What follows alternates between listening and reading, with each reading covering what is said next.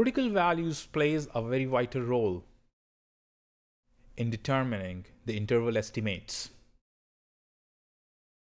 Critical values could be obtained depending upon what the distribution of our random variable is.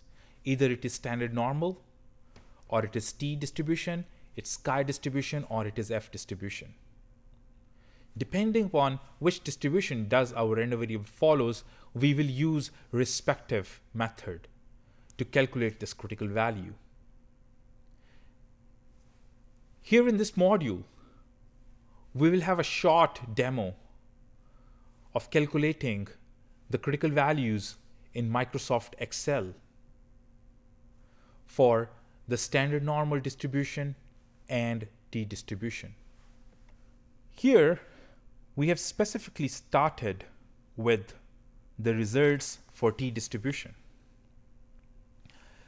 This is the table we have seen earlier as well, that if our confidence level will be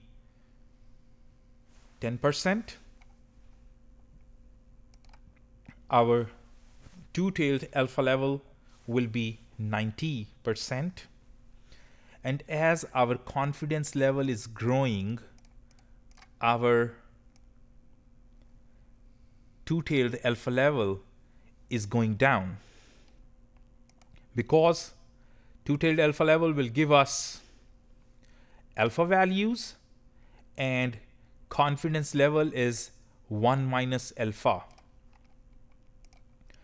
So in this table, we have determined the areas under the t distribution curve to find out the various critical values for the t distribution. This table here gives us the degrees of freedom, where we will be calculating the t values at degrees of freedom 11, 12, 13, 15, and infinity, where we have kept infinity to be a larger value. So in this table, if we look at this value, the very first value is for two-tailed 90% significance level or 10% confidence level with 11 degrees of freedom, which shows there is 12.86% area under the curve for the t distribution. And similarly for other values. To calculate this area, we use a function in Microsoft Excel which is t inverse.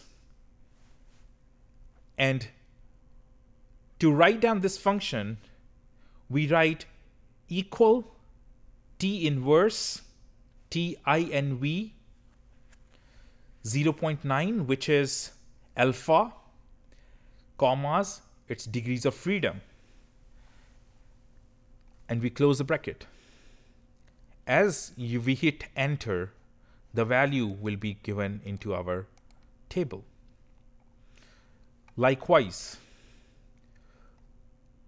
for 95% confidence level or 5% alpha significance level, to calculate the table value at 11 degrees of freedom, we have done equal tinv 0.05, which is alpha level, and A7 refers to our degree of freedom in the A7 cell in Microsoft Excel.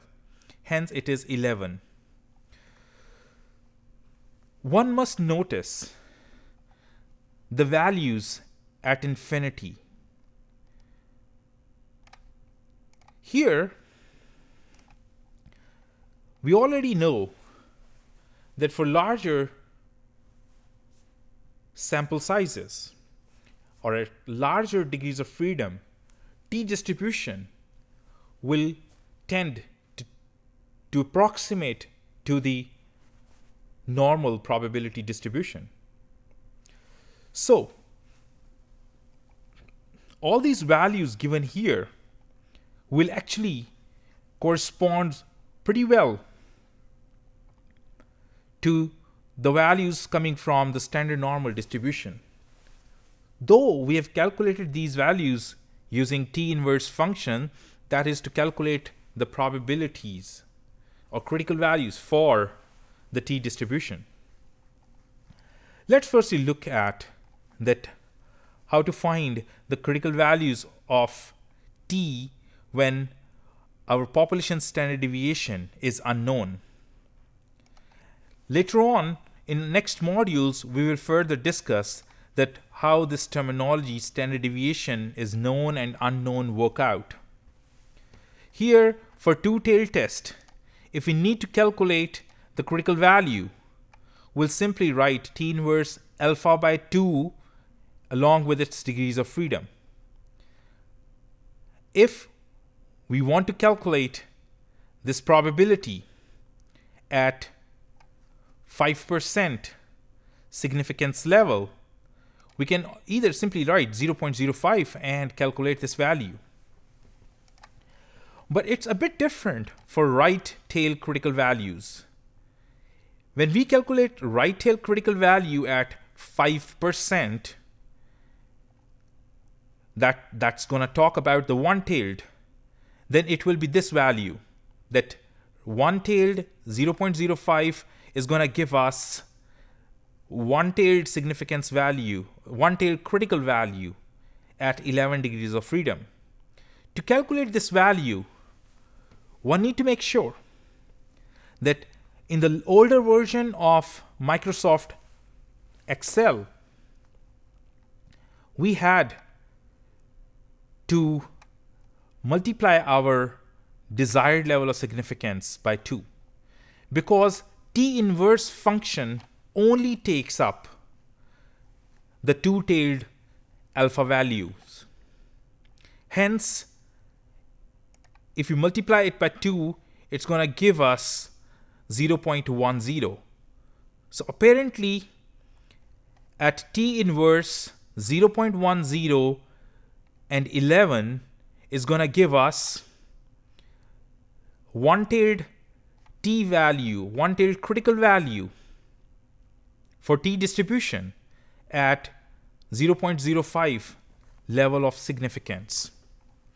And similarly for left tail critical value, we follow the same procedure because it's a symmetric distribution, so we'll just add minus next to it with T 0.01 and at 11 degrees of freedom. This function, though it takes a value of probability to be 10%, it's still going to give us the 5% value. Let's look at finding the critical values of Z when population standard deviation is known. In that case, the exact distribution will be normal distribution. To calculate two-tailed critical value, the function we will use is norm S inverse 1 minus alpha by 2, which is going to give us 1.96, which is the critical value at 5% significance level. Here, one can notice that at 5% significance level, for a two-tailed T test, at infinity, the value is approximately 1.96. Similarly, for the right-tailed critical value, the function we will use is norm S inverse 1 minus alpha. And when alpha is 5%, it will be norm S inverse 1 minus 0.05, which will give us 1.645. And one can simply see it, that here in the T distribution, the value is 1.645. For left-tailed critical value, the function we use is norm S inverse just alpha, which will be 0.05, and that's going to help us to calculate the left tail critical value for the Z distribution. Thank you.